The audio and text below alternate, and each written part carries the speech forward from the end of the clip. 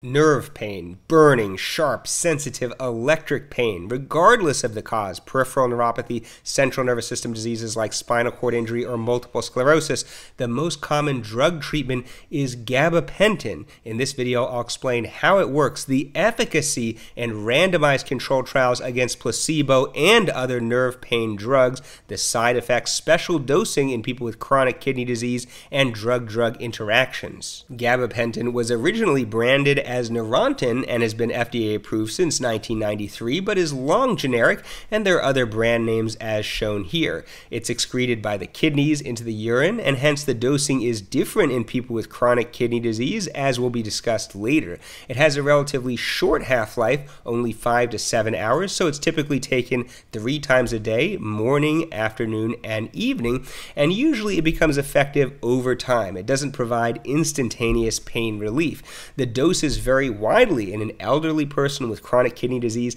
I might give a very conservative dose of 100 milligrams just once at night, but some people take ridiculously high doses of this drug, such as 1,800 milligrams 3 times daily, which is actually over the max recommended dose, but some people can tolerate it, though it can be quite sedating. This video is actually inspired by a relative of mine who takes gabapentin for nerve pain that is taking 600 milligrams 3 times a day. Typically, people may start 100 to 300 milligrams 3 times daily and then increase the dose as needed. Gabapentin is structurally similar to GABA, the neurotransmitter gamma-alpha butyric acid. You can see the only difference is this benzene ring.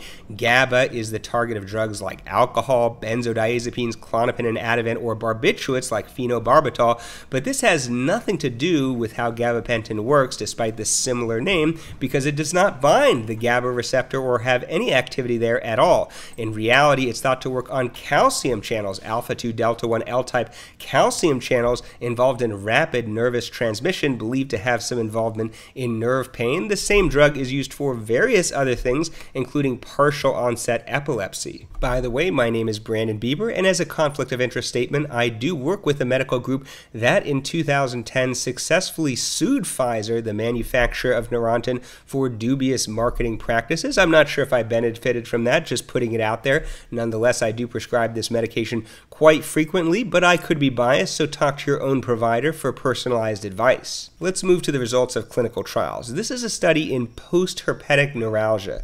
These are people who get shingles, a painful rash, and unfortunately develop chronic pain afterwards. And this study compares gabapentin 3,600 milligrams a day, in other words, 1,200 milligrams 3 times a day, versus placebo. They used a 0 to 10 pain scale, 10 being the most pain, 0 being no pain, and the dark triangles are gabapentin, and the placebo is the clear circles.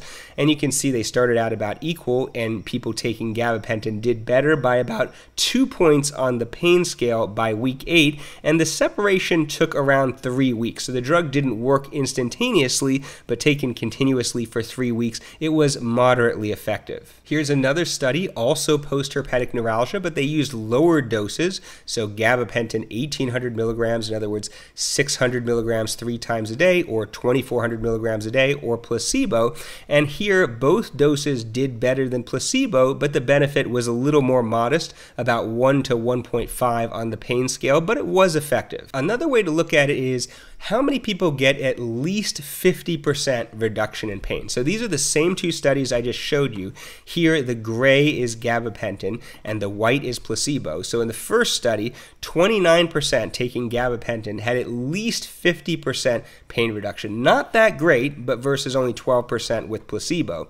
In the other study, it was 32 and 34% with the 2 doses of gabapentin versus 14%, at least 50% pain reduction in placebo. So most people don't have a major reduction in pain. Most people just have a modest reduction in pain, which is consistent with my clinical experience, although I find most people are happy to get any reduction in pain as long as they have no side effects from the drug. Another lesson is these are relatively high doses, so for people who are not getting any result but have no side effects and taking a modest dose like 300 milligrams 3 times a day, if it's a young person with good kidneys, I would just advise increasing the dose. This is a meta-analysis again in post-herpetic neuralgia of 7 randomized randomized trials of gabapentin versus placebo. In this plot, anything to the right suggests that gabapentin is effective, and you can see there's a trend towards gabapentin being better in all 7 studies.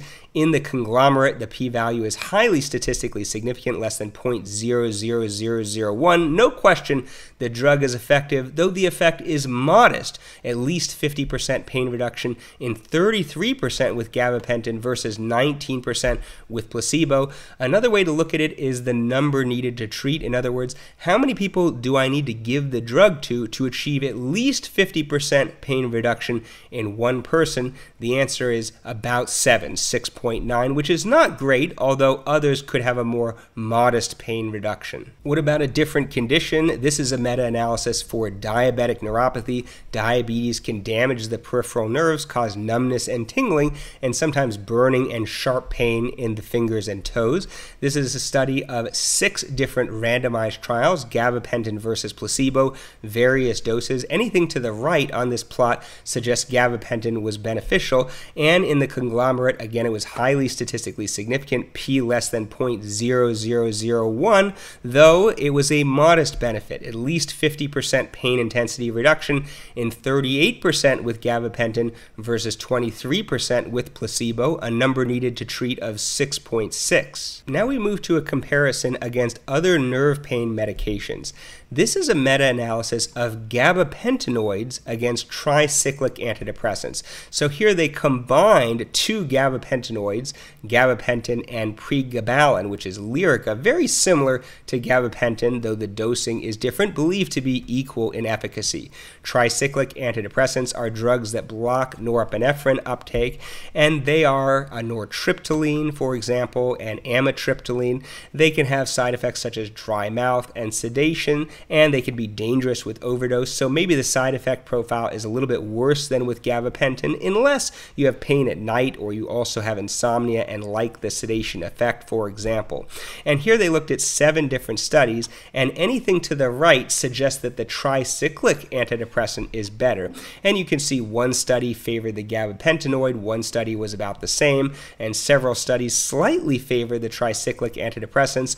When you put it all together, there was no statistically significant difference, maybe slight trend favoring the tricyclic antidepressants, but about equally effective. The p-value was 0.08, not statistically significant. This top chart is anyone who responded at all, got any improvement. The bottom is at least 50% pain reduction, and the results were about the same. Again, no statistically significant differences. What about SNRIs, serotonin norepinephrine reuptake inhibitors?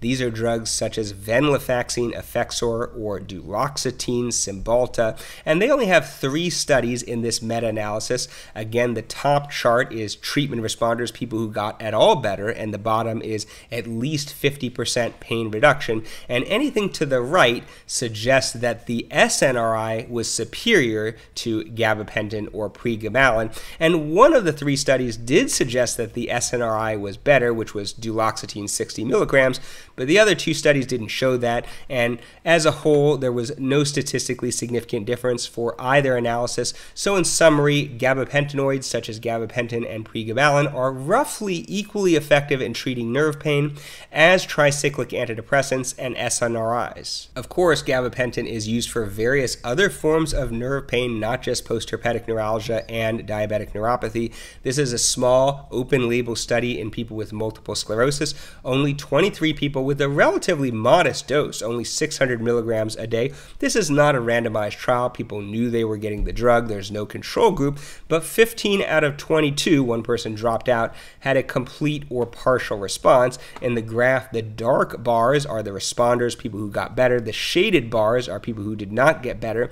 And regardless of how people describe their pain, people with MS can have various different pain syndromes. With the exception of dull aching pain, most people reported improvement. In terms of side effects of the drug, most people don't have major side effects effects at low doses, but at higher doses it can be sedating, and that's the rub. Someone might take 300 milligrams 3 times a day, and it's not very effective. They try to increase it, and it's effective, but it's too sedating, and because of that, some people try unusual dosing regimens like 300 in the morning and afternoon and 900 at night just because they don't like the side effects. It can also cause dizziness and gastrointestinal upset like nausea and pedal edema or swelling at the ankles, though usually mild and only with higher doses.